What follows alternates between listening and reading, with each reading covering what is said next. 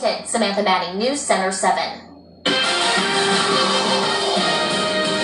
Well, parts of the Miami Valley had a lot of sunshine today. There was the other half of the Miami Valley that saw torrential rain. And these were areas mainly south and west of Dayton. And you can see even parts of Greene County, which is southeast of Dayton, picked up on some of that rain as well. In Xenia, very heavy downpour developed there around 4 o'clock this afternoon, picking up more than 3 inches of rain, according to Laverne Sexton's rain gauge there. Saw many other rain totals that fell anywhere between that 1 to 3 inch range. One of those locations included Preble County, and look at this photo that was sent in by Carla, and you can see the widespread flooding there due to the very heavy rainfall that fell in Preble County.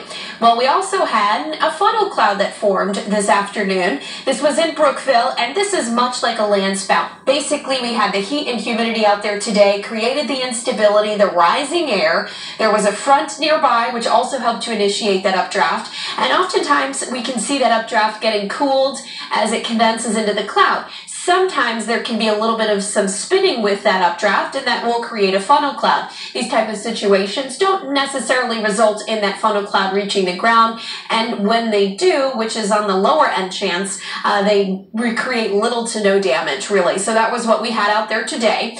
Much better conditions now. Live Doppler 7 radar scanning the skies for you locally, not looking at any precipitation falling. But a few showers and slow-moving thunderstorms have formed out towards Columbus.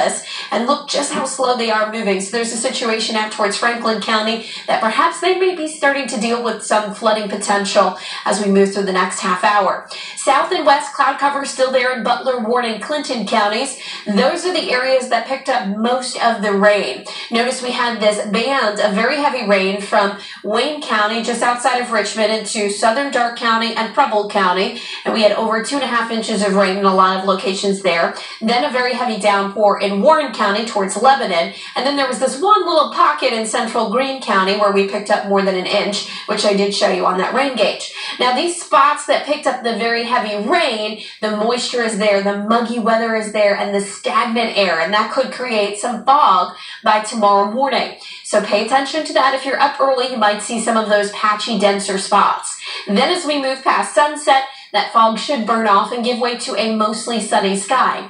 So tomorrow's forecast, with the exception of some isolated patchy fog in the morning south and west, will be muggy in the upper 60s at 7 a.m. Low 80s by noontime, 90 degrees or so, give or take a few degrees with an isolated pop-up for the afternoon. And once again, that chance is going to fall well far south and west. So there's Futurecast for you at 8:30 in the morning. There's that indication of some fog to start the day. We get to the afternoon, and you see those green little dots there. That's your stray shower of a shower or thunderstorm that might form. The rest of us, really all of us in the Miami Valley, should be rain-free with that mostly sunny sky. It will turn out to be a great day because we will have the sunshine and the hot temperatures. 89 for our high tomorrow. Thursday and Friday, we're going to have lots of sunshine into the 90s. The beginning of a heat wave, because as we move towards the upcoming weekend, we're in the low 90s for 4th of July and the day after. There may be a pop-up shower or thunderstorm both of those days, but again, the chances are on the very low end. We'll have another day of hot temperatures on the way for Monday as well, high of 92 degrees. Meteorologist Kirsty Zontini's back at it at 4:25. She'll talk about any potential of a downpour later in the day. Tonight, Lowe's Home Improvement faces some scrutiny. An 84-year-old North